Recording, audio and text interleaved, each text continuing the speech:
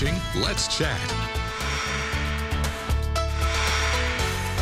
There's a great event coming up this weekend you don't want to miss. Yes, the Blvd Project is putting on Culture Fest right down the road, and I'm so excited to be here today with Kareth Kearns, the project manager with Culture Chat, and Michael Miller, who is with the Blvd Project. Is that right? Did I get all those titles right? Yes. Yeah, yes, you awesome. did. I'm so glad to have you guys on today to tell us all about it. What is Culture Fest? Yeah, Culture Fest is part of our summer series of markets that we do. It's part of a larger initiative to really bring attention to kind of that part of, the Rossville Boulevard, right there on the Georgia-Tennessee state line, and specifically highlight the cultures, of the area and also the community at large. Now, speaking of all the cultures of the area, why is this event important? Why is it important to raise awareness to this area? Well, it being in that left out of Georgia, sometimes left out of Tennessee, right. It can get the short end of the stick.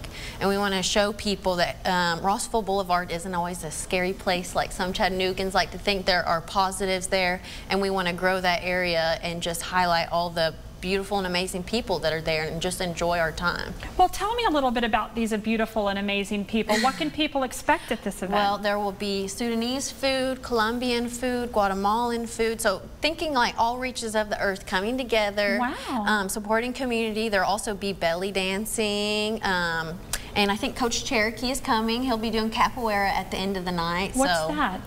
It's kind of like an Afro-Brazilian kind of dance style that's also mimics kind of fighting. And martial arts, it's like a fusion of like freely moving your body, and you hear these loud drums and beatings, and he'll be interactive so people can join in with him. He really loves that. So there's Sudanese and this, yes. And sounds like lots of other things. Yes, it's from 5 to 9 p.m. So it's really family friendly. If you want to come catch the early end of the night, if you want to come later on and enjoy belly dancing and late night fun, it's also going to be like that too. Well, tell me about the food being offered. It sounds like there will be a lot of exotic choices. Yeah. Yeah, I mean, like Epcot. Yeah. Yes, it kind of is a little bit of around the world eating. Right. Yeah. I mean, we've had, like you said, we're gonna have Sudanese food. We've had, awesome like Guatemalan food. Oh yes, Mexican Martha's food. Tamales are gonna be there. And they're famous. She's right? a Culture Chat favorite. And she's of course gonna be here this Friday selling her handcrafted jewelry and her homemade tamales. Wow. So. Now, is this just a once-a-year thing, or do these happen frequently, these Culture Fests? Yeah, so the Culture Fest we've kind of done, I guess, once a year, but again, it's part of like a broader market that we're doing. This is a summer series where we've specifically focused on the first Friday of the month. Oh, okay. So this is actually the second of 3. We'll do one in a And this is where our 2 groups are coming together and focusing on Culture Fest. Because Culture Chat, we do our own things throughout the city, but Blvd Project and Culture Chat, we have the same heart and mission and our goals. So we like to come together at least once a year and do something to promote community. Well, tell me a little bit more about the Blvd Project and what that is. Yeah, so it started kind of late 2018 and by Heather Herwire and Jasmine LeBlanc and others. And again, it was a real focus on the community they were already a part of, and it's where I work myself. And just really, again, making it so it's not a place that you just drive by, which is so many people.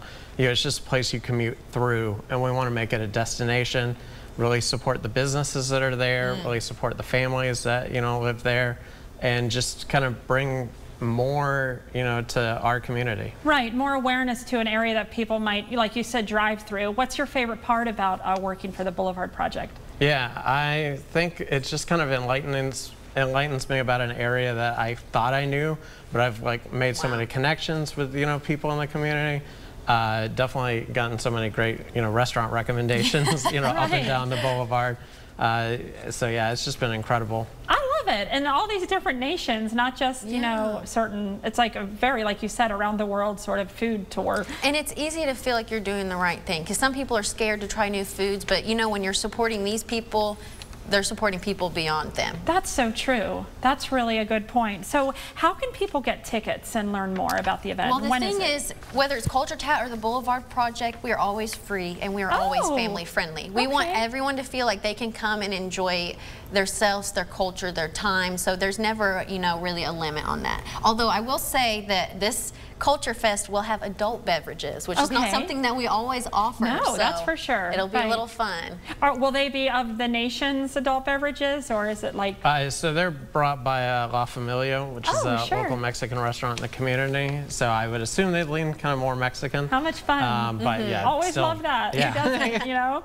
So what's your website to learn more? So we have culturechat.com, and then you have then facebook.com/Rossville BLVD. Oh, perfect. Okay, and you can see it there up on the screen. Looks like you can be contacted also at Culture Chat 2 T's, just like Let's Chat. culturechat@gmail.com, culturechat2ts.com, and then at looks like on Facebook you said Culture Chat, and then the Blvd Project. Okay, perfect. BLVD Project. Love it. Well, thank you guys so much for coming on the show and telling us all about this. It's very interesting. Chattanooga turns out for their community, but it's really cool to hear about, you know, especially Sudanese. I'm really intrigued by that. Her name's Rhonda, and she makes some really amazing stuff. Awesome. Thank you guys for coming on the show. culturechat.com.